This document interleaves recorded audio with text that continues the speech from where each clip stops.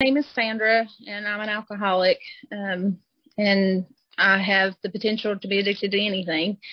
I come to AA in 2001 was probably my first AA meeting, and I didn't want to be here. I was young, and I think the courts probably sent me, but I've been here since then, I think, and I'll share my experience, strength, and hope, starting with some of my experience.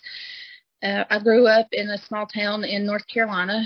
Was born to a very dysfunctional family. Both my parents had alcohol and drug addiction as well. And they split up when I was 6 months old, so all my life I was blamed for that. Had a very rocky start. Just the first 10, 12 years of my life was really difficult. Dad took us on all his drinking benders, and we had a lot of near-death experiences from his drinking and partying and bringing two kids along with him. So any sense that I have probably came from my grandparents that were trying to help raise me. I was raised in church, and I choose to call my higher power God. But for a long time, I felt like I had walked too far away from him, or I had done too many things to reach out. So my first drink was when I was 8 years old. I picked a beer up off the table and tried it, and it had cigarette butts in it. It was totally disgusting, but I still got a little buzz off of it, and everybody paid me attention. And they laughed at me, and, I was used to not having attention because they were all drunk and having their own time. So whenever I drank, I acted silly and got attention, and that kind of perked my interest. It was probably when I was 12 that I started regularly drinking.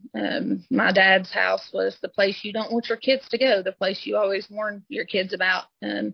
Every weekend we would have several bottles of like Boone's Farm Strawberry Hill, but we didn't drink it like you drink wine. We drank it like you would playing quarters with liquor, and took shots and guzzled. And so I can see very early on that my drinking was never healthy.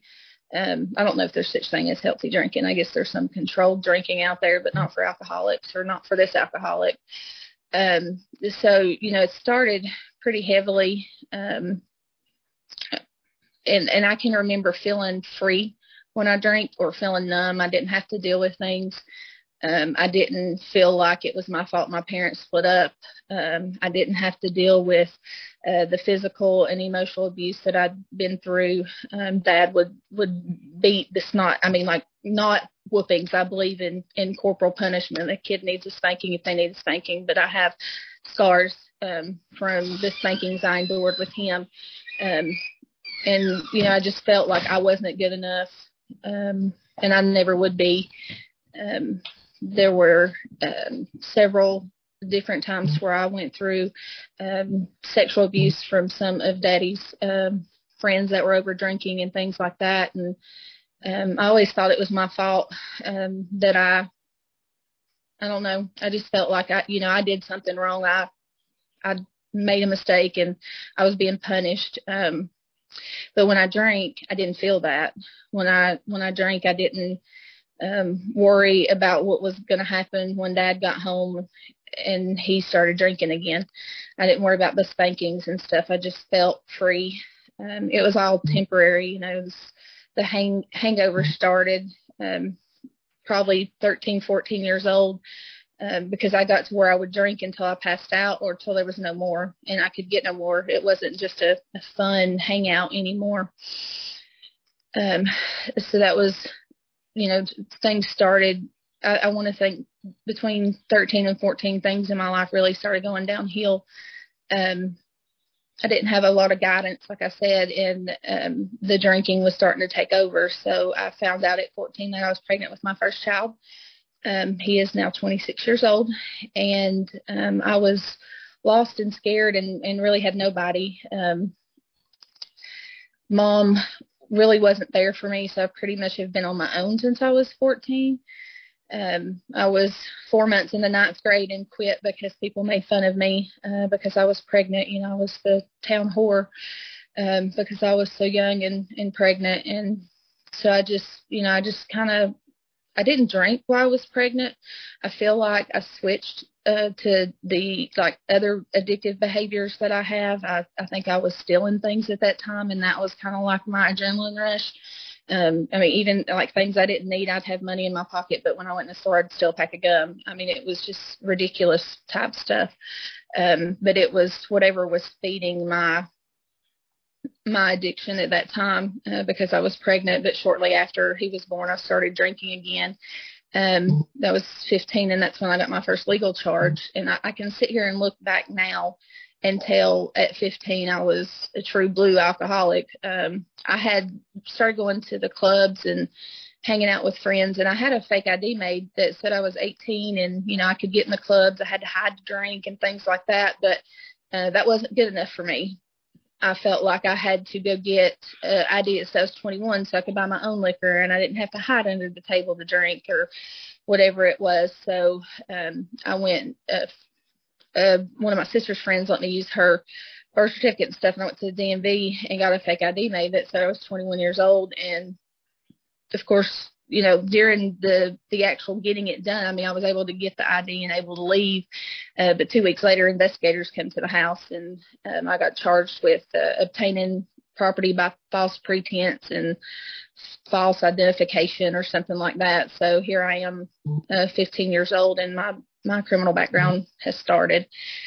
So after that, I just really feel like it went from weekend drinking to every other day drinking maybe. I just couldn't function much. I tried to be a mom to my son, and, other things got involved. Dad smoked marijuana with me when I was 12 years old, and I would do that occasionally, but it wasn't really something that I did a whole lot. I remember being 15 years old, and Mom gave me some methamphetamine and cocaine, and I didn't really care for those at that time, but between the alcohol and cocaine, those ended up being my worst enemies that brought me to the pits of hell. That's all I know to say. So the next couple years were jails, institutions, and I believe there would have been death. I had lost jobs and been homeless and just, trying to make it. And I'm not sure why my child didn't get taken before, but at 17, I had my daughter. She's now 23.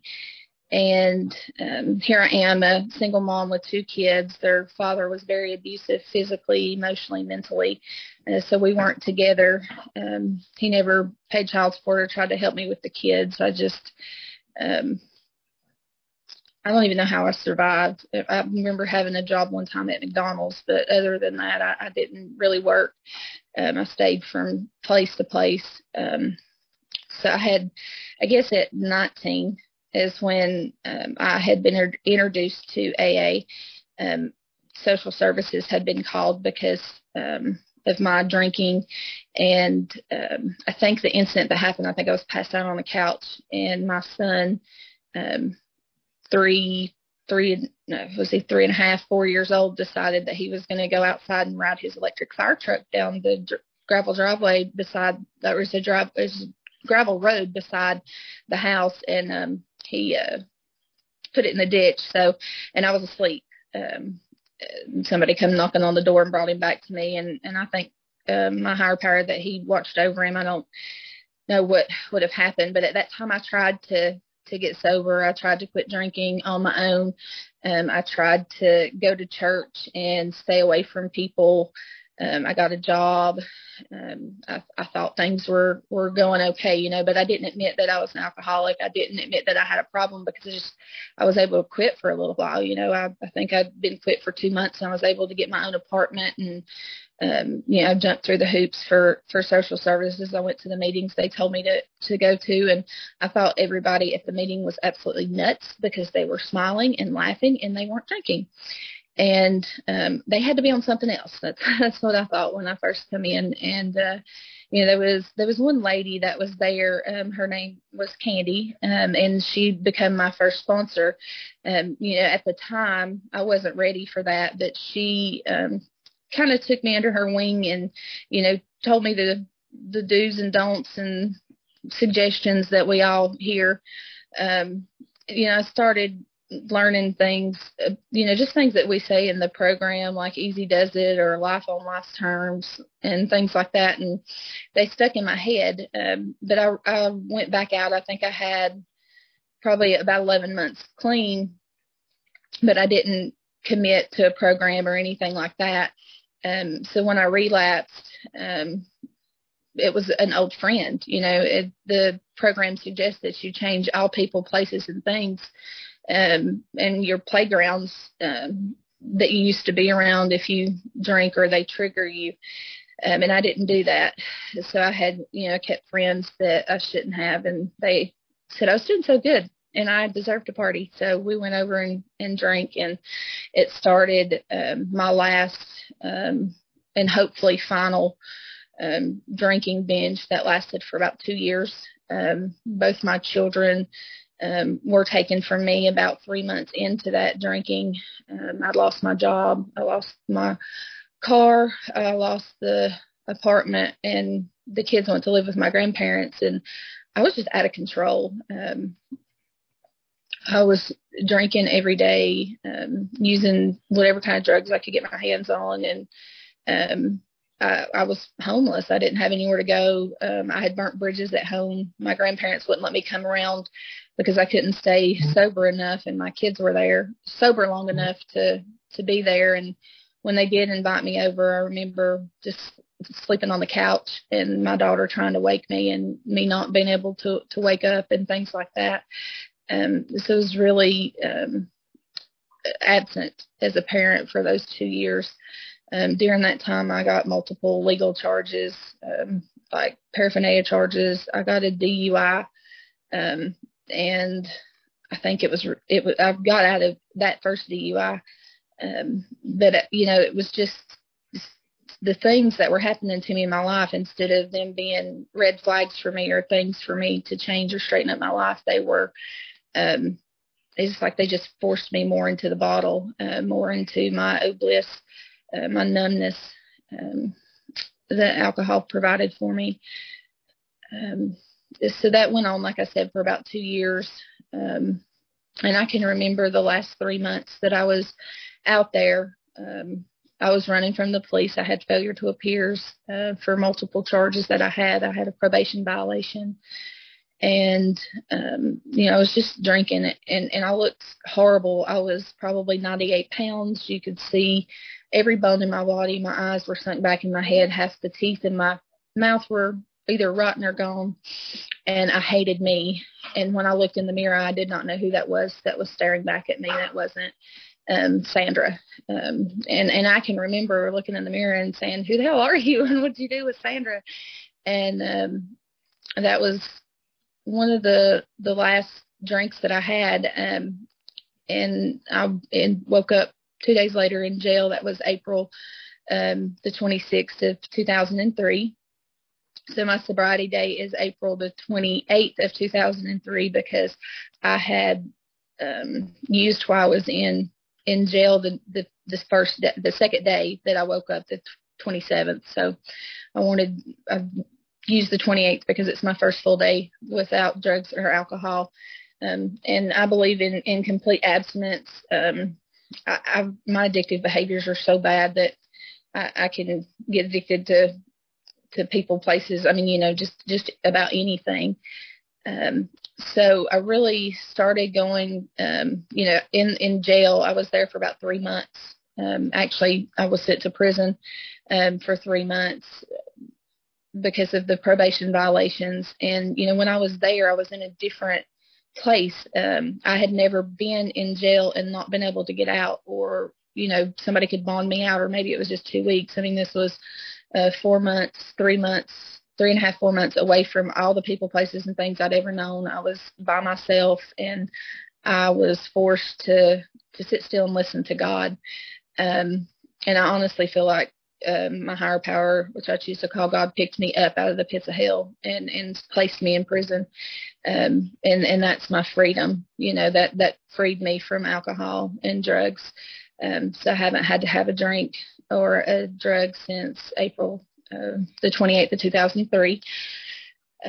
So in prison, I started going to meetings, and I was going to some church services in there. And, I had always thought that, I was a good person, or I could do things the right way. And I had a lady that was serving a life sentence talk to me one day, and she said, she asked me if I believed in God or not, and I told her I did. And she looked at me and she said, well, why do you think you're better than God? And I didn't feel like I was better than God. I mean, that was my higher power. That was my creator. And, I had been raised differently. I just felt like I wasn't good enough for him. And whenever I said that, I said, I don't think I'm better than him. She said, well, then who are you not to forgive yourself and not to forgive others that have trespassed against you, because he can forgive anybody for anything, and he loves you right where you are. And that really was the light bulb that started in my head. I started going to more meetings. Anytime I thought about one of the things that I had done in my active drinking days, whether it was lying, stealing, waking up in somebody's bed, didn't know how I got there, different things like that, I would ask God to forgive me, and I would ask God to help me forgive myself, because that was one of the problems. Alcohol and drugs were but a symptom. I'm the problem. Inside Sandra's head is the problem. I'm the sick one that needs help. And so I started actually working on me and looking at me, which is one of the hardest things I think that I've ever done, is to face reality and take responsibility. But coming to the meetings and the program, like I said, I got a sponsor, and me and her started working the steps together. So the first 3 steps, I still work every day. I have to admit that I'm an alcoholic every day. I have to surrender every day. So I look at the first 3 steps as I can't, he can, I'm going to let him. And that really is the thoughts that go through my mind when I wake up, because I need to remember where I came from. I was in the program for about 1.5 years before I was willing to do my 4th step. But I had been working on it, writing down things, and, doing that 4th step really healed me in a lot of ways. It just, it gave me some clarity on what my responsibility was with my actions. It's like my sponsor had me write down whatever the resentment was, who the person was, what their part was, and what my part was. And the big thing that I learned is I have no control over what they did or why they did it, but I have control over how I let it affect me today, and how I let it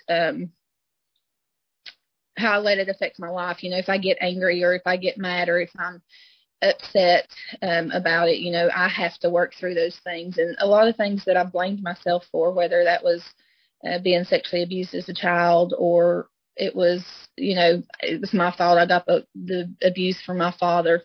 Come on, Sebastian. Sorry. This is my fat boy.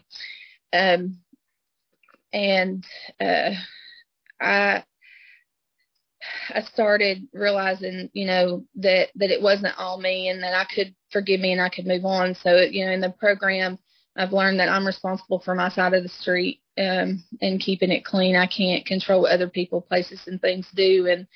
And through the program, I've begun to have serenity and peace through working the steps, and being able to make amends to people. And one of the things that I heard when I first came in the program that I thought was really crazy is to keep what you have to give it away.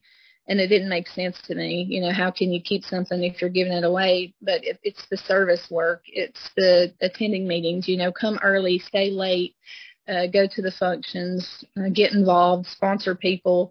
As I've sponsored people over the years, it's been probably more beneficial to me than it has them. I think the first couple people I sponsored, I thought that I had to fix them. I had to save them. And, I have no control over that. All I can do is give people recommendations from the program and tell them how I got sober and what worked for me. Now, the steps work if you work them, and the program works. But everybody has a little bit of a different story and need a little bit of a different approach. That's why you go to the meetings and I was told, just pick somebody around the table that had what you wanted and ask them to be your sponsor. And that's kind of how things went. But, as I shared my experience, strength, and hope, or as I worked through the steps with people, it helped me stay sober one day at a time. There's been times that I haven't been able to go to meetings like I should or like I want to, and staying in touch with those people on a constant daily basis has helped me get through. Now, over the last, 10 years since I've moved to Tennessee, I've had some times where I didn't go to meetings like I should. And I can tell you, when I don't go to meetings, my serenity and my peace are gone. I've thankfully not had to have a drink or a drug, like I said, but I feel like I've been in the process of relapse several times. It doesn't start when you first pick up. You stop going to meetings and you start thinking that you have control over things, and then you get upset about something. You start putting yourself in situations where you're exposed to things and it's easy access. And, I think I've went through that cycle a couple times, and I've been able to stop the cycle and get out of it by going back to meetings or reworking my steps,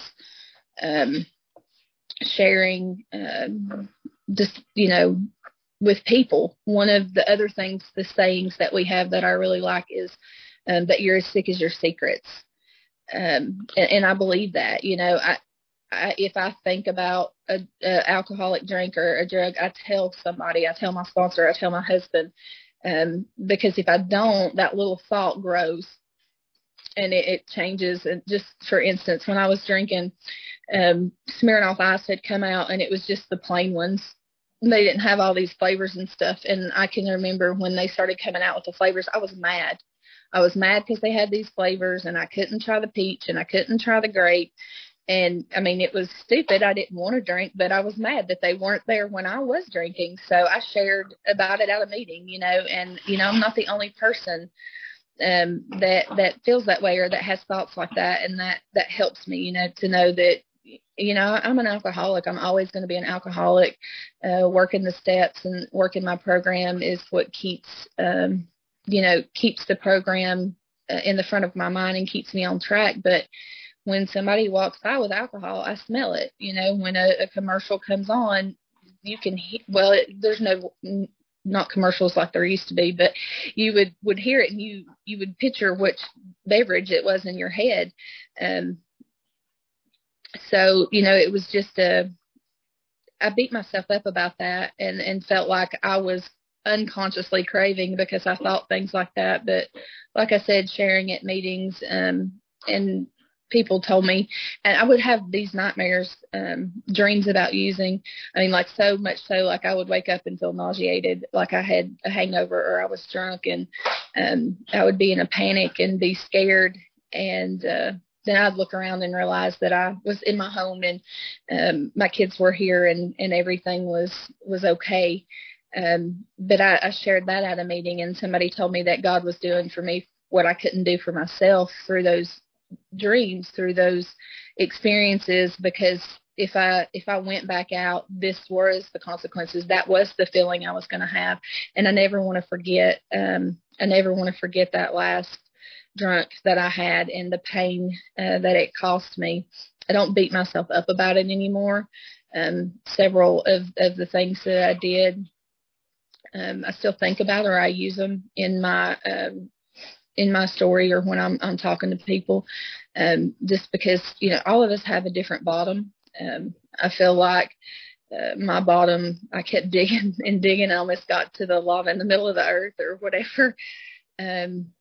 But, I thank God for this program, and I thank God that somebody cared enough about me to love me when I didn't love myself, because there was a time that, I didn't love me, and I love me today. I'm not where I want to be, but I'm surely not what I used to be. So I had, like I said, I had gotten sober and started working the program. And within about 6 months of sobriety, I had gotten my children back. I had my own place to live, and I had gotten a car. It was starting to live life, and living life on life's terms was hard. Being a single mom was hard. Finding jobs was hard for me. It's still hard for me in a way because I do have a criminal background record. And I can't change it. And I've told people, I wouldn't change it because it's what saved my life. Without that stint in prison, I don't think I would be alive today. I think I would be dead. And some people that I associated with through the years are dead because of addiction. And that's one of my major goals, is to die sober when it's time. Let's see. Like I said, the steps have been really helpful for me. And going to meetings and seeing the same faces, hearing things over and over again, and how other people deal with them. We say we have a toolbox in AA, and you've got to use the tools. The tools are your steps. The tools are some of the sayings, learning what your triggers are. If driving down Elm Street is the liquor store that you used to go to, take extra 5 minutes and drive the other way if it's something that bothers you. When you and that was the first 4 or 5 years. It was like that. I couldn't drive around areas that I used to party. I didn't trust myself. I felt unstable. So, that change in the people, places, and things was really a good thing for me. I want to think about 2 years into recovery and going to meetings. I needed a little bit of everything. I needed my meetings. I needed to go to church. That was something that was part of my life. I was probably sober for about a year before I prayed to God as I understand him, or really got back into church because I felt like I wasn't enough, or why would he want to use me? I'm horrible. But when I started going back, there was a freedom that I felt inside of me. And I realized that through my drinking, through my using, my higher power was with me the whole time. He never left me. I just ignored him, and I just kept running from him because there's so many times that I should have been dead. So many times that I shouldn't have woke up, or that I drove after drinking that it could have ended terribly. So it's, I needed my church family, and then I needed my therapist. I went to a therapist for like reintegration therapy with my kids, and that was really helpful to me. But it wasn't like, people say therapy, oh, you're sitting on a couch, just psychotherapy. It wasn't like that. I mean, this reintegration therapy actually taught me how to live life. Like, he taught me how to balance a checkbook. He taught me what a consumer report was. He taught me how to handle different situations with my kids, because I didn't get that growing up. My parents didn't teach me right from wrong. They're the ones that I used with. So that first 2 years I was in recovery, I didn't speak to either one of them, and I didn't see them because they were part of the I guess accessibility, part of the people, places, and things that I've partied with. So I just stayed away from them. And that was hard. I hear people sometimes say, well, these people are my friends, or this is all I've known my whole life. And, it is all you've known, but they're not true friends. And you call them at 2:00 in the morning, unless you've got money or alcohol or something, they're not going to come get you. But, the people that I've met in the program are true friends. Like, I could call any of them with a flat tire and they'd come help. And it wouldn't matter what time of day or not. I can pick the phone up and call my sponsor, or just call one of the people, and they're there for me. I never knew what a true friend was until I came to AA.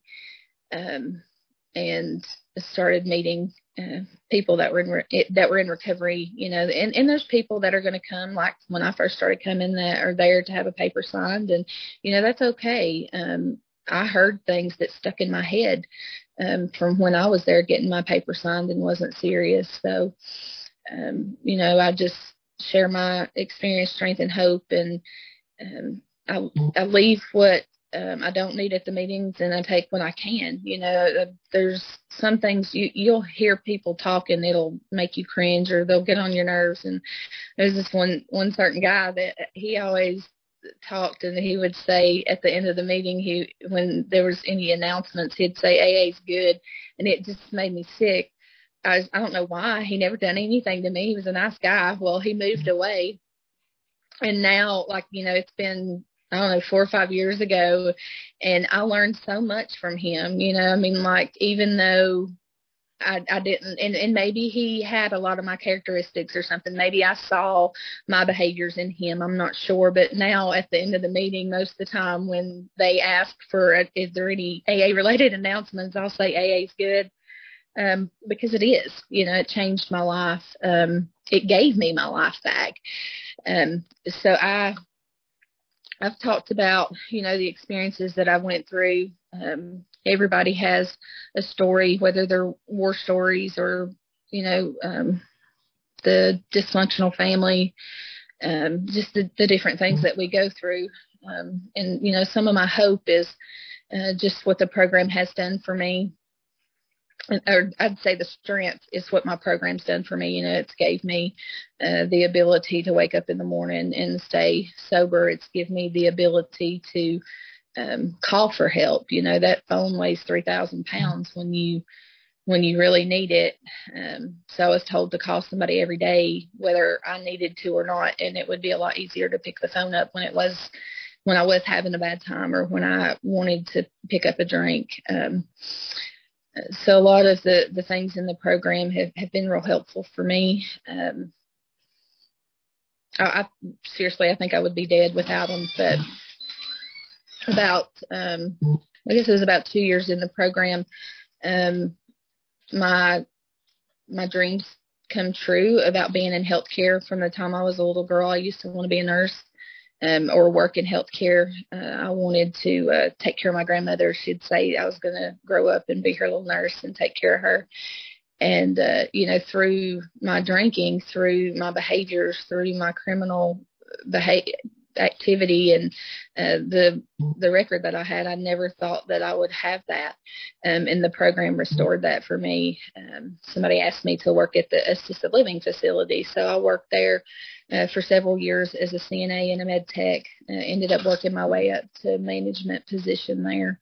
And I was loving life. I was going to meetings 3-4 times a week. I had my children. My little brother is 20 years younger than me, had gotten taken from mom and was in foster care. And through the steps and what this program's done for me, I was able to get him out of foster care, and I've raised him I've raised him for a little over 14 years. And, I was able to give him a little bit better foundation than what I had.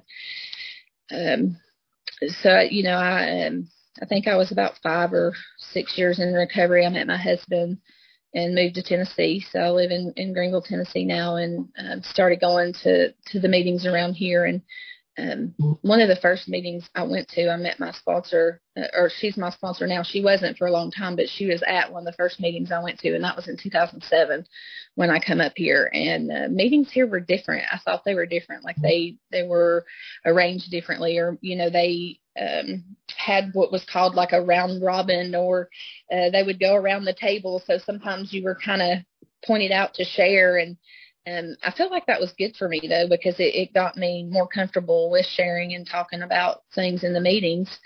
And so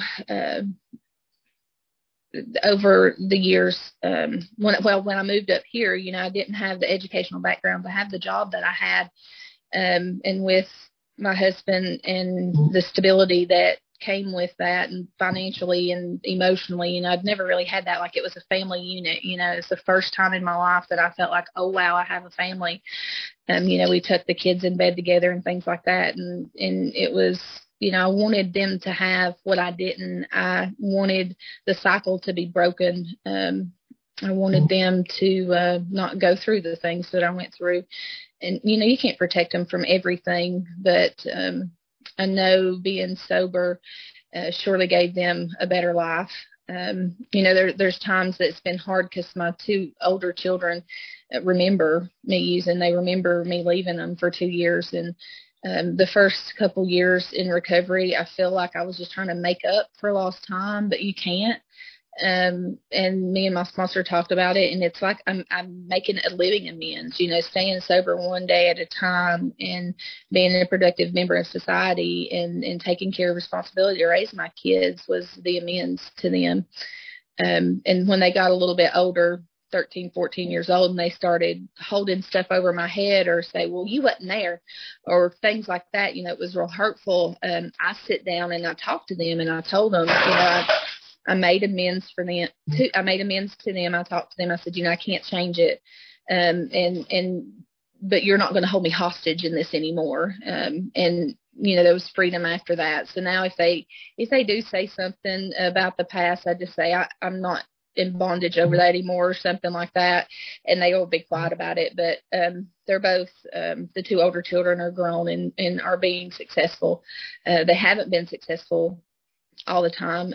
I ended up kicking both of them out at ages of 19 and 18 because they brought either alcohol into my home or quit going to college or something like that, and refused to get a job and help pay bills. And that was probably some of the hardest times, just letting them go and making them figure it out on their own. But it was probably the best decision I ever made for them because, like I said, both were doing good. My Austin is 26 and he's in the Air Force. He's stationed in Glendale, Arizona, and doing great. And my daughter's 23. She's got her degree in early childhood education and watches children. I have a son that's 14 with my husband, and he actually started high school today. So when I dropped him off at high school this morning, I felt it, just getting a little bit older. But you know what? I could drop him off at high school. I wasn't drunk. I didn't wake up with a hangover this morning, and it's because of the program. It's because of living life on life terms with the program. So, I went back to school in 2010 and started trying to,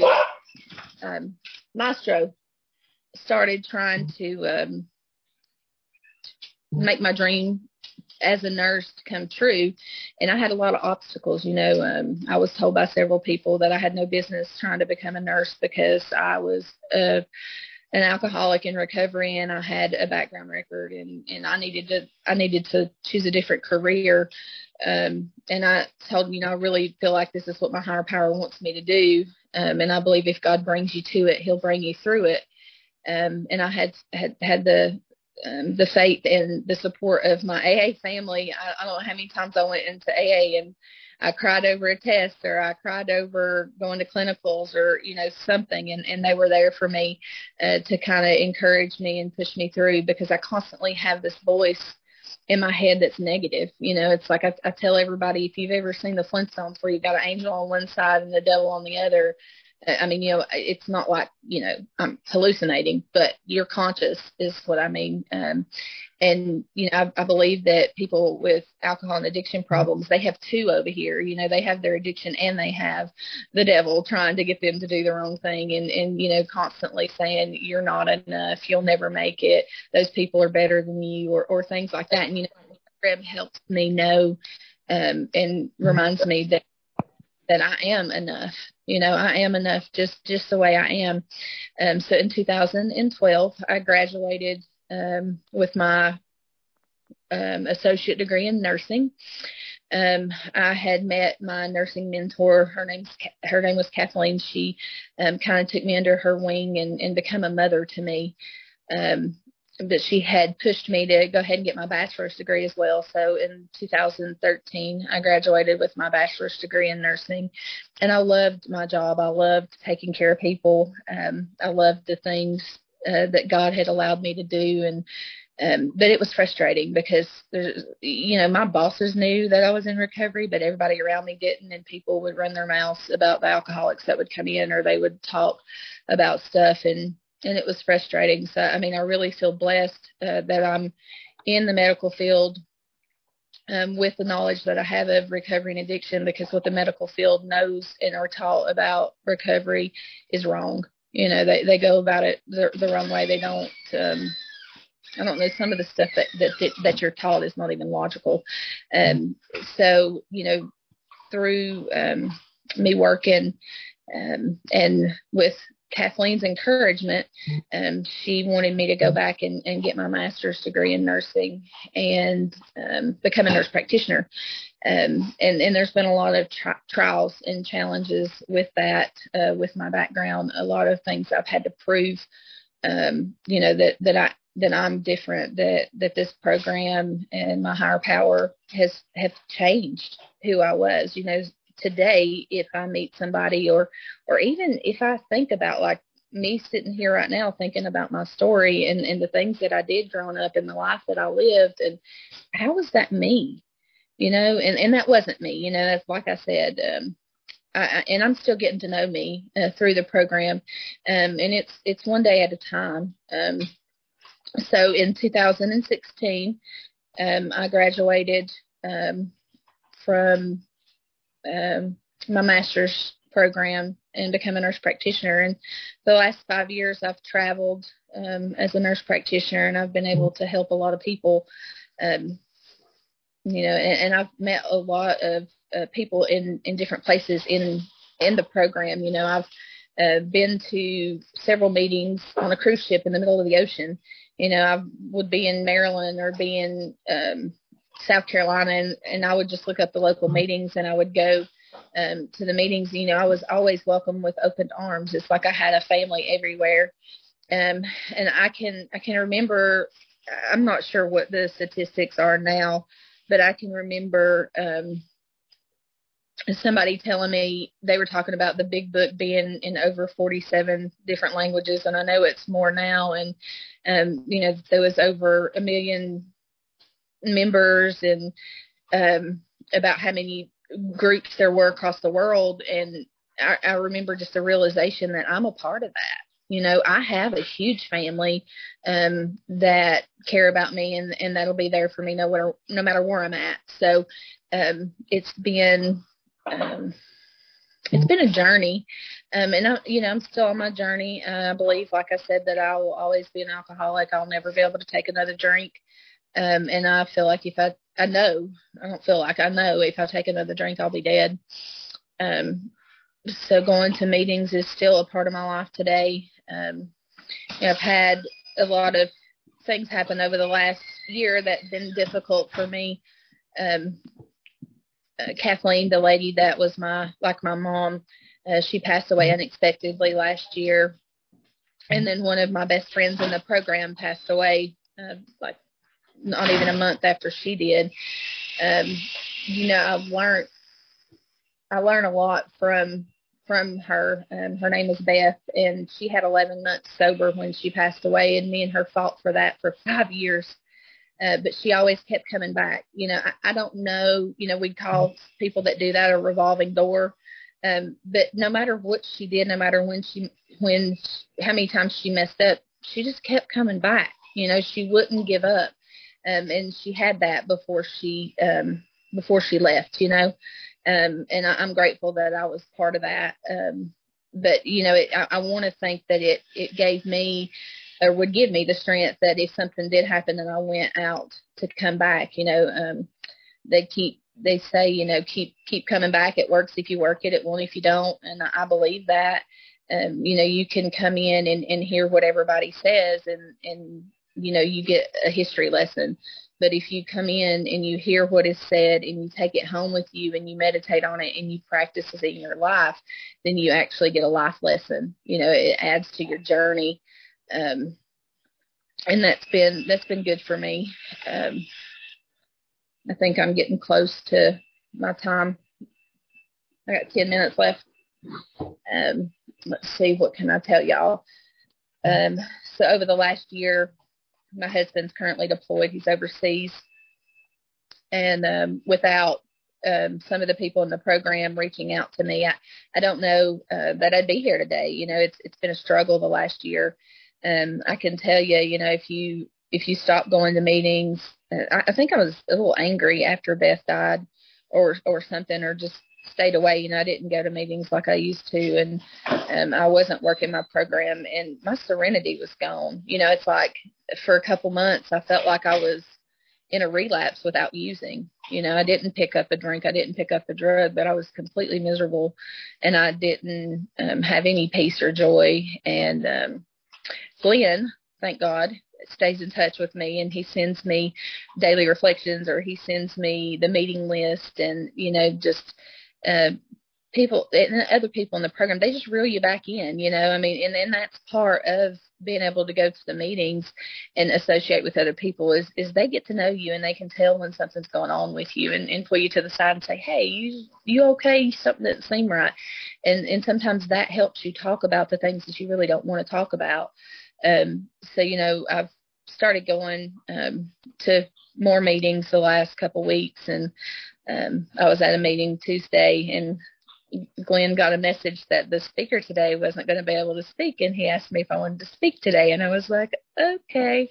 So I did, and I've signed up to chair some meetings. But the more you work your program, the more I work my program, the more it's part of my daily life. The more I turn things over to God and allow Him to be in control of my life, the more peace I have, the more serenity I have.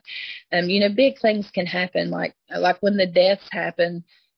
People come around and they were with me. It's not usually those big things that take you back out. It's the little things that add up, like you stumped your toe.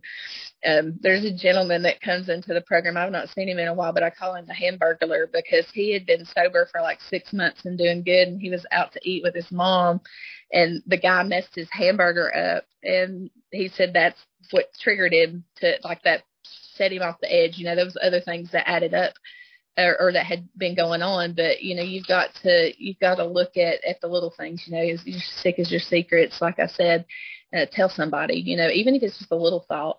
When you talk to somebody, and, sometimes you might not even need to have feedback from them, but when you say the things out loud yourself, and you hear yourself say them, sometimes you work through them on your own.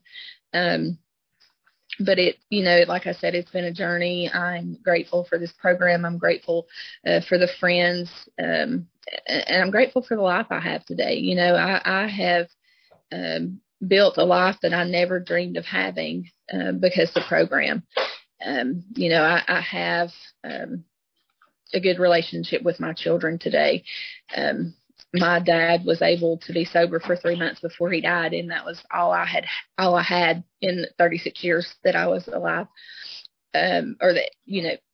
with him. And then Mom, she's been sober for 10 years now, and she's doing good, but I couldn't force it on them. I tried after that 2 years just to try to get them to go to meetings and try to get them to do things, and you can't.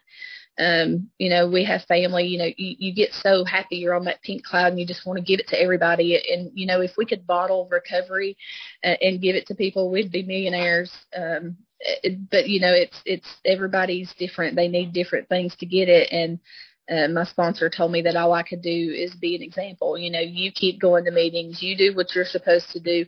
People are going to see that. You walk the walk and talk the talk. And the program will lead you in the right direction.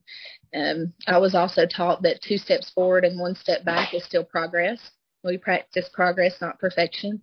And that helps me because I fall short every day. I make mistakes all the time. And, I can get back up today and start over. I can start my day over anytime I want to now. Instead of beating myself up all day or letting that ruin everything for me. I don't really have anything else to say, Glenn, if that's okay. I'm really happy to be here. I'm happy that y'all allowed me to share my story.